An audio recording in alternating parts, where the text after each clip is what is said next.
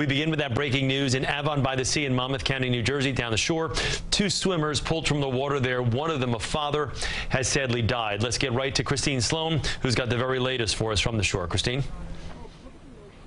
That's right, Chris. A real tough morning here down the Jersey shore. The Coast Guard pulling 2 swimmers from the ocean here at Avon-by-the-Sea. Law enforcement officials tell us a father and his teenage daughter.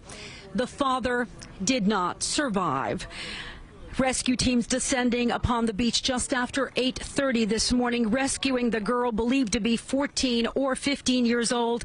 Then the Coast Guard utilizing everything it could, divers, swimmers, and even jet skis to pull the girl's father from the ocean. Officials say the father jumped into the water to rescue his daughter and got caught up in a rip current. This when no lifeguards are on duty. Residents watched in horror.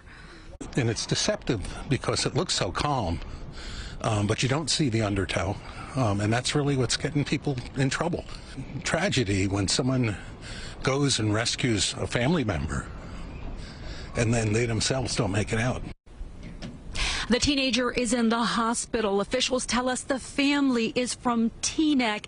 Again, they say do not go in the waters down the Jersey shore when there are no lifeguards on duty. We're live in Avon by the Sea. Christine Sloan, CBS 2 News. Okay, Christine, thank you.